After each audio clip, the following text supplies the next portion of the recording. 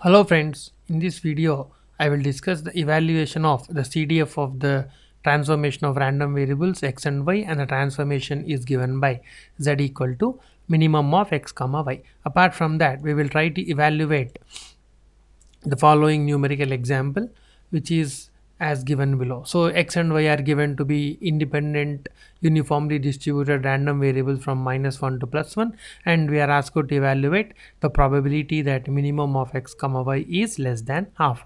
As x and y are given to be uniformly distributed from -1 to +1, the corresponding PDF and CDFs are as given below.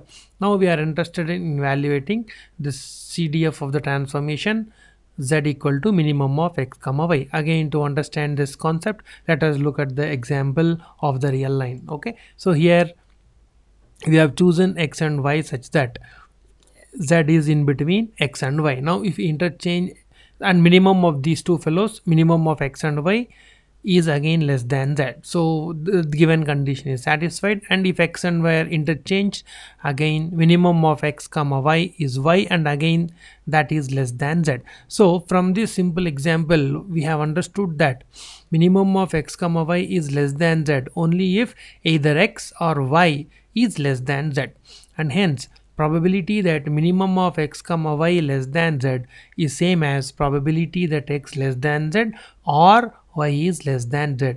As OR operation is same as union operation, we can replace OR with union, and hence and using the probability equation, probability of A union B equal to probability of A plus probability of B minus probability of A intersection B, where A and B being x less than z and y less than z respectively, and hence finally we see that probability that minimum of x comma y less than z is same as probability that x less than z plus probability that y less than z minus probability that x is less than z intersection y is less than z.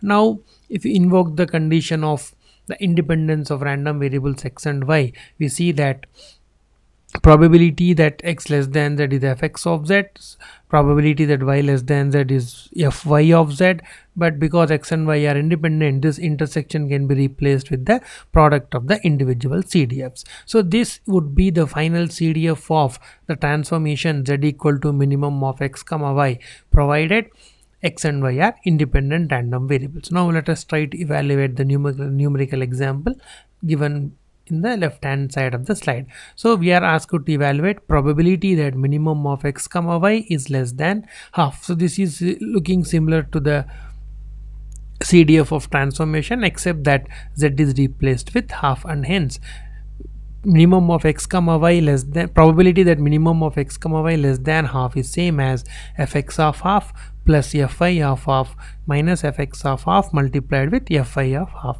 So fx of half is nothing but the value of CDF of fx of x at x equal to half, which is equal to 3 by 4, and similarly fy of half is also 3 by 4. So after substituting, sorry for the typo here it should be multiplication. Okay, and after simplification we get this to be equal to 15 by 16. Hopefully this problem helps you in understanding the evaluation of CDF of the transformation z equal to minimum of x comma y. Thank you.